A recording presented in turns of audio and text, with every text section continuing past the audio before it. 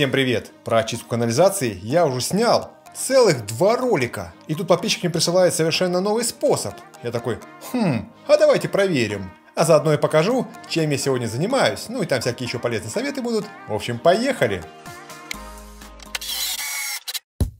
А для начала нам нужно собрать макет нашей канализации. Ну, чтобы было все наглядно.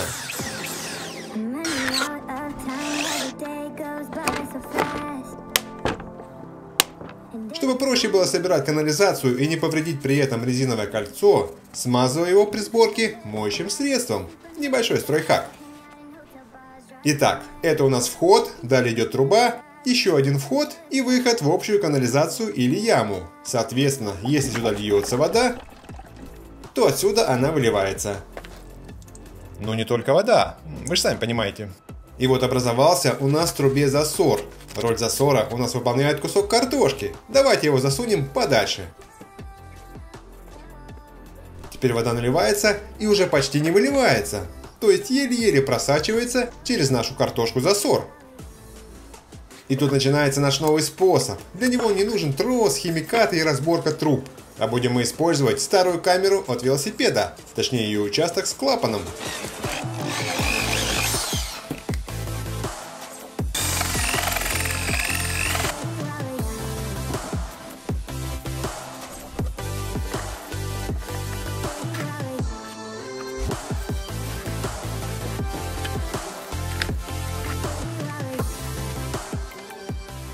Готово. В чем смысл идеи? По мнению подписчиков, в канализационную трубу можно накачать воздух обычным насосом, и повышенное давление вытолкнет засор из канализации. Конечно, сразу приходит на ум 2 вещи. Первое, а не разойдется ли канализация в местах стыков от давления? И второе, не потечет ли это все через прокладки прямо нам в комнату? Ну что ж, чтобы это выяснить, нужно попробовать. Качать будем обычным велосипедным насосом. У каждого же есть дома велосипедный насос. Я так думаю. Поехали! Ура, ура! Закричали кенгура! Получилось! Наш засор вылетел буквально за 2 качка. Но мы же не можем на этом остановиться, правда? Давайте запихаем в трубу все, что там обычно скапливается. Куски картошки, шкурки, пробки из пенополистирола. И забьем все это подальше и покрепче. Зальем водички. Обратите внимание, вода уже не вытекает. И начнем качать.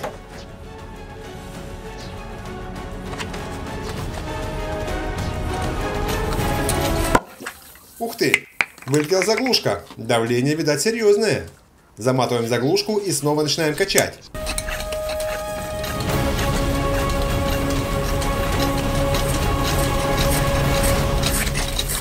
И опять все вылетает. Но я просто поражен. Ничего не разошлось, ничего не пролилось. И все вылетело. Просто супер метод. Я оценил. Вот на что способна обычная пробка с клапаном от камеры. Едем дальше. Так, я тут утепление затеял, и по этому поводу хочу поделиться с вами некоторыми хитростями. Итак, перед приклейкой утеплителя каждую панель нужно сделать немного шероховатой для усиления адгезии. Тут можно использовать обычную ножовку, и чем она будет острее, тем легче и быстрее ее можно будет прошкрябать утеплитель. Немного об утеплителе. Почему именно пеноплекс? Во-первых, пеноплекс имеет высокую биостойкость. То есть в нем не развиваются всякие там бактерии и другая пузатая мелочь. За это можете быть абсолютно спокойны. Во-вторых, пеноплекс экологичный, так как производится из полистирола общего назначения, который также используется для производства детских игрушек, медицинской упаковки, одноразовой посуды, трубочек для коктейлей, упаковки для яиц, баночек для йогурта и много-много другого.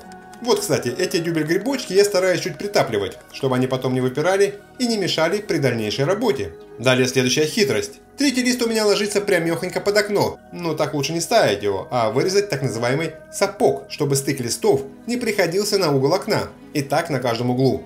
Геморройно, конечно, но так будет надежнее. Некоторые люди говорят, будто пеноплекс не дышит. Так настоящий утеплитель и не должен дышать, он должен сохранять тепло и прохладу.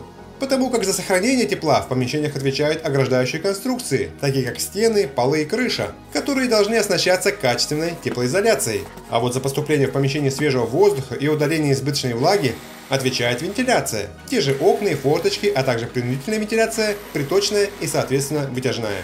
Ну, вроде готово. Еще один советик от профи, в смысле не от меня, конечно, а от тех, кто занимается утеплением серьезно. Кроме сапогов, что мы вырезали на каждом углу рамы, Хорошо бы вмуровать дополнительную латку из сетки перед укладкой основной армирующей сетки. Латка даст дополнительную прочность в этом проблемном месте. Ну вроде все. Теперь подожду до завтра, пока все подсохнет, и буду укладывать основную сетку.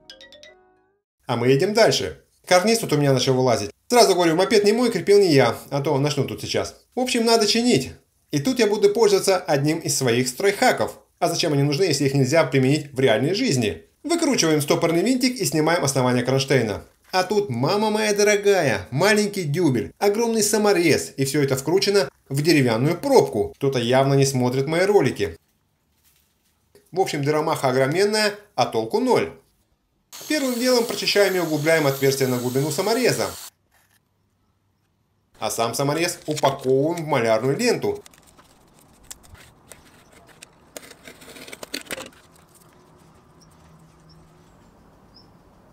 И плотно накручиваем сверху алюминиевую проволоку по резьбе самореза.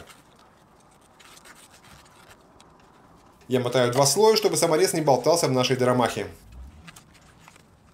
Разводим эпоксидную смолу и промазываем ею отверстие. Хорошенечко так, не жалеем.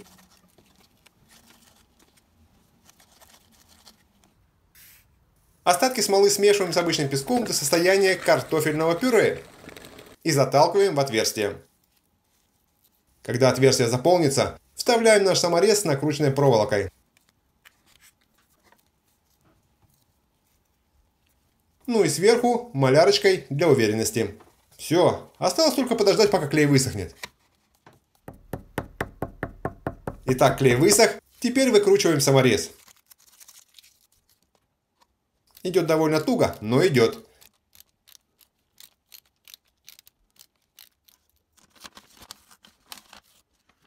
И прикручиваем основание кронштейна обратно. Как вы поняли, теперь саморез вкручен не в пробку, а в пружину из проволоки, которая намертво вклеена в стену. Самодельный химический анкер. На вырывание выдержит килограмм 400, не меньше. Готово. О, теперь уже навсегда.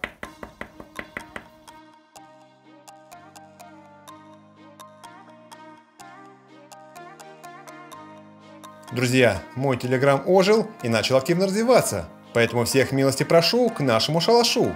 Там можем и пообщаться, и вместе решить какую-то проблему, и посмотреть всякие интересности из мира полезных советов, которые я собираю и выкладываю в своем телеграм-канале.